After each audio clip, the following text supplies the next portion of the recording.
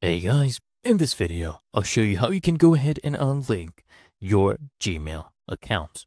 Now, let me show you how many I have right here. I have two actually. One is this one, and this is the other one. Now, here's the deal. You cannot unlink one by one, okay?